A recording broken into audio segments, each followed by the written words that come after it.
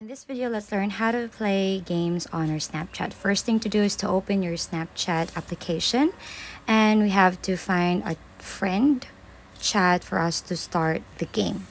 Now for the updated version of the Snapchat, they have removed that rocket icon where we can play and choose the games that we want. That even if we click on the stickers here, there will be no games available here.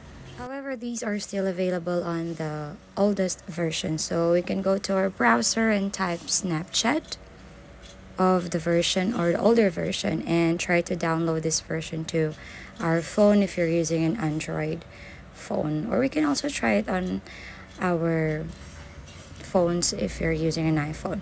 So it should be like this one, this icon, the rocket icon. Once you tap on it, you can choose the games that you can play with that specific person on your chat. However, if this will be available on the updated version of the Snapchat, it would be great, and Snapchat would probably give us updates on that. So if you find this helpful, don't forget to give it a like and subscribe for more updates.